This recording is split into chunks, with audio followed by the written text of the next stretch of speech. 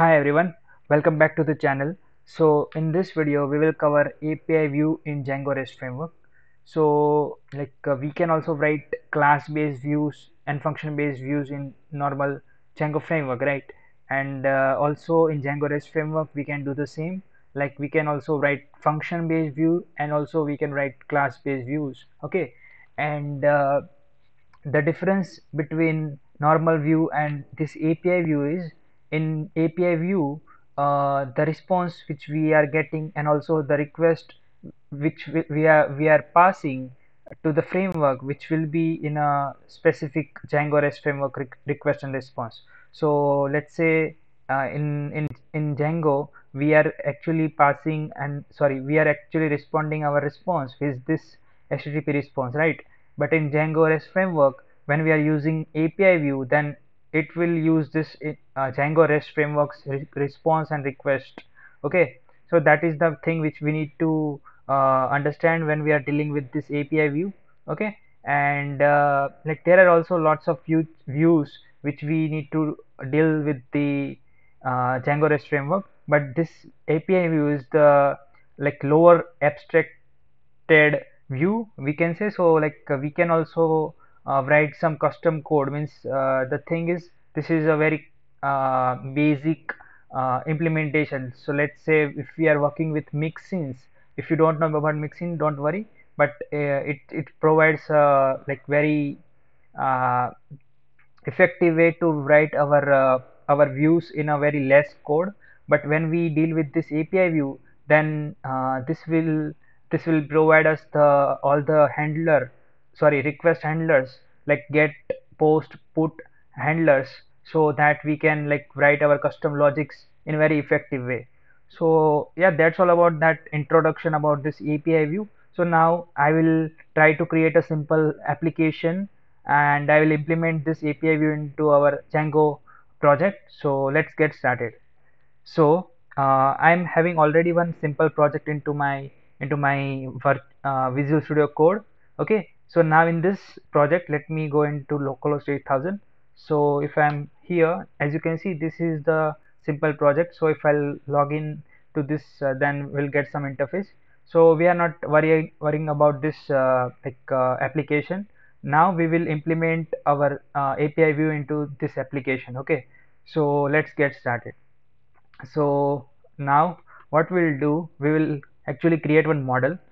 So now let's go into our post and now let's create a model. Okay, so now I'll just copy and paste this model for our convenience. Okay, so here what we are doing, actually we are creating one simple model which is mobile, and in this we can see that we are having a name, description and price field, and also we are defining the str method, so it will reflect the name of the mobile into our Django admin panel.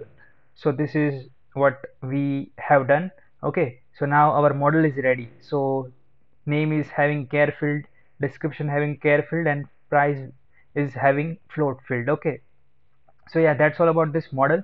So now after creating a model, now what we need to do, now we also need to write a serializer for this. So if you don't know what serializer, then in Django REST framework, we have to return JSON response. So if we are querying from our database, so that kind of thing, we need to convert those thing into Python objects. So serializers we use in Django REST framework to serialize the data, so that can be rendered easily into our HTML page. Okay, and we can also generate JSON responses very effectively. So that's why we create serializers into Django REST framework. So I have already created one serializers.py file. So here I'll just try to copy and paste this thing. Okay, so let me paste this thing, and if you are using model serializer instead of this simple serializer class, okay, then you need to write some meta class here. Instead of writing this way, you can also write meta class, and you can pass the fields which you want to add. Okay, but we will follow this serializer thing. Okay, so now we have added this fields here. Okay, this is the same fields structure like our models, but we are just accessing those fields with these serializers. And also we are like creating this function called create. So when when we'll post the data, then it will validate the data and it will like create the instance of our data into our Django models. Okay, so that's why we are adding this method. So this will be helpful when we'll pass post method into our API. Okay, so now that's all about this. So now we have created the serializers, mobile serializer. Okay, so now what we need to do, like to show our model into our Django admin panel, we need to register this model. So I'll just open my admin.py, and here I will register this model. So I'll just import this, and I'll just register this model, admin.site.register mobile. Okay, so as you can see, we have imported this and we are just registering that model. So then what we need to do, now we need to create APIs for this. Okay, so actually we are creating two APIs. So if we'll go, let's say we'll go into localhost slash mobiles, then in this page we'll have our all the mobiles related data. Okay, and we can like we will add, I think, two methods into this. So like get and post method, so we can get the mobiles and we can post the mobiles into this API. Okay, and another API which will be something like this. So localhost 8000 mobile and slash ID of that mobile. So in that API actually we'll have three methods, sorry, four methods: get, put, patch and delete. Okay, so we can get the like data of particular mobile, we can also put the data, and also we can like update some part of data with patch method, and also we can delete delete the data. So that's why we are following this two APIs here. Okay, so you can also put all the things into one API, but now we will follow this way. Okay, so now what I will do, I'll just copy this URLs. Okay, and I'll just open my urls.py file, and here like I'll paste those URLs. Okay, so as you can see that we have two URLs here, right? And mobile list and mobile detail. Okay, so now what we need to do, now I'll just copy this view as well. Okay, so I'll just copy this and then I'll explain you how and what we are doing. Okay, so now I'll just copy this and then I'll paste that thing into my views.py file. Okay, so now we have successfully added that, right? So now now what we need to do, we need to run the migrations. Okay, so I will open my terminal here. Okay, and I'll do the migration. So now I'll just close my server and then I'll do make migrations. So as you can see that we have created one model in our migration file called mobile. Okay, then what we need to do, we need to migrate this data, right? So now I'll just do make migration, sorry, python manage.py migrate. Okay, so now it got migrated. Now what we need to do, now we need to run the server. Okay, if you haven't created super user, then I am preferring you to create super user, but I have already one super user, so that's why I'm not creating that. Okay, so I'll just run my server and then I'll just go into my localhost slash admin. Okay, slash admin, and I'll just register with my credentials. Okay, okay, so now as you can see, now I'm in my admin panel. So I'll go into this mobiles, as you can see we are having this mobile model here, and I'll just go in this, and I have already added some data here. So also you can add some more data. So let's say I'm adding let's say I'm adding Poco. Okay, and this is Poco mobile. Okay, and we are giving price as 15,000, and I'll just save that. Okay, so as you can see we are having three mobiles into this. So now what I'll do, I'll just go in this API localhost slash mobiles. Okay, So as you can see, we are having this data here. Let's say like as we are passing get request, means we are hitting this localhost slash mobiles API.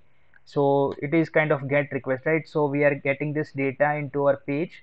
Okay, and now I'll just open my Postman side by side, and here, like we can also add more data, and also we can add data from here, but I'll choose Postman to pass the data. Okay, so now I'll open Postman. So now we will add data from Postman. Also we will like trigger second API, which will be localhost 8000 slash mobile slash ID. Okay, ID of that particular uh, mobile. So now as you can see, we have opened this Postman. So I'll try to like hit this.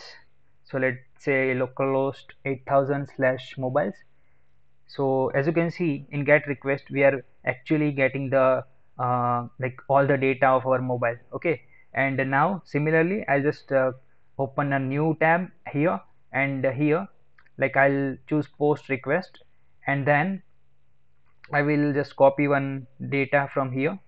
Okay, so let's say we are copying this, and I'll go in that second tab, and here in body, like in row, in JSON, select JSON here. Okay, and just I'll just copy this, and then I'll just add name of this mobile as let's say Xiaomi. Okay, Xiaomi.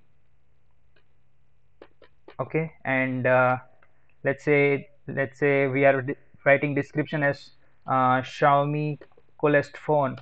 Okay, ever, and we'll pass price as 20,000. Okay, and let's click on this send. Okay, so as you can see, like we got 201 created successful response. So now what we'll do, I'll go back to my localhost 8000 mobiles uh, API, and I'll just trigger that get request. So as you can see, now we have 4 data. So earlier we had 3 data, so that data also got added into this API, means this our database, that data got added. Okay, so if I'll go back into my admin panel, and if I'll refresh this, then as you can see that we have this Xiaomi 12 here as well. So yeah, that's about that. And I'll also try to show you the second URL which we have. So let's say I'll go in this, and I'll just pass the ID, let's say 1, then I'll just trigger get request. So now ID 1 is not found, right? So let's say I'm passing 2.